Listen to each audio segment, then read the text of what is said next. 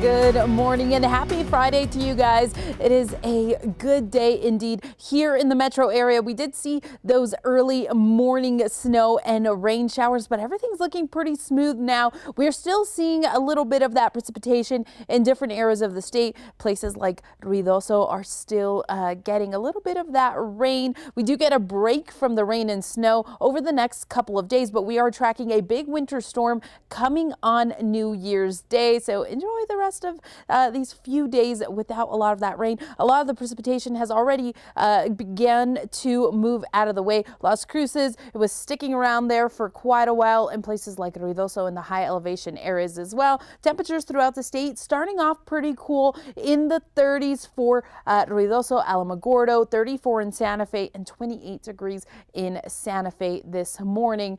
We do have some windy weather that we're already keeping an eye out. A wind watch for the Sangre de Cristo Mountains. This is in place tonight until Saturday afternoon. We are expecting those winds to be between 25 to 45 miles per hour. Those wind gusts could be up to 65 miles per hour. So keeping an eye on that. And then also down in southern New Mexico, a little bit of a wind there as well. But as we take a look at what's going on with that winter storm that we just saw pass through, really it's already making its moves out of the area. Ruidoso, it was sticking around in there for quite a while. A little bit of that rain mix in Carlsbad as well. What's left over is going to be in the southeastern portion of the state between Carlsbad and Hobbs. But for the rest of the day, we are looking pretty good, chilly and breezy for the rest of the day.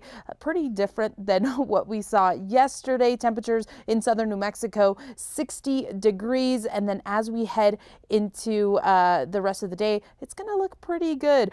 Those snowfall accumulations, not so much, not like what we saw yesterday. 3/10 of an inch in Ruidoso, and not so much here for the metro area. Saturday also looking pretty good as well. Those clouds will be sticking around, and then we are tracking that winter storm for Sunday to make its way from the western portion of the state and then slowly push into Albuquerque, Ruidoso, Alamogordo as well. So that is what we are taking a look at for that area in the northwest portion of the state. Farmington, it's going to stay pretty wet for you guys there in Farmington. Those temperatures in the 40s. And as we take a look at Silver City, early morning rain showers as well, but we do warm up for you guys there.